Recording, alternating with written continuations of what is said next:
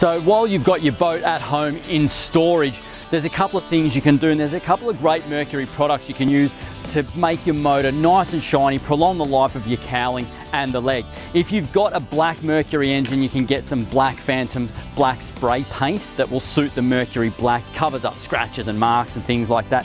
The other one, which I absolutely love, is this cowl finishing compound. It's like a polish, but you know, on these shiny surfaces, you really got to be careful not to scratch them. So this guy here, it's just a very, very fine polish. That's what it does. But the great thing is, it takes out little blemishes and marks and things like this, if you can see them, are just from, say, a sinker hitting the cowling when we're fishing. So we put that on. It's super fine, so it won't scratch the cowling. Don't do it while the engine's hot. It's quite cool today. Give all those little marks a quick rub. And then I've got my other soft cloth here, and let's wipe her clean. And look at that.